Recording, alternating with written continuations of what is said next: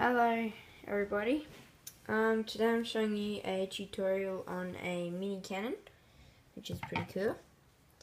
And what you're going to need is a twist popper, and what you do with it is you pop the back off it and you should be left with a spring, this rod thing, and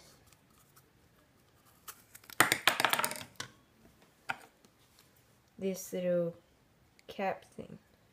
And what you want to do is you want to get this piece and then you want to put this spring on it. This is how to reload it. And then what you want to do is you want to put this cap thing back onto it, and you want to push down until you see the rod pop out, and then you just want to twist it all the way.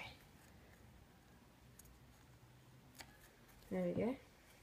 So that's basically loaded now.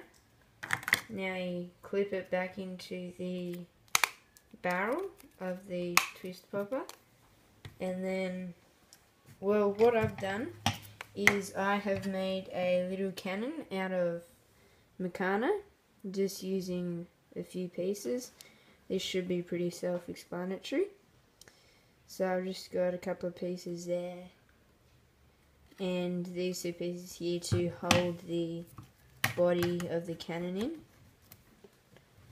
and just two wheels here really. And what you do is you can put really anything in the barrel, and then you twist it in the direction that it says, and it shoots with pretty good power.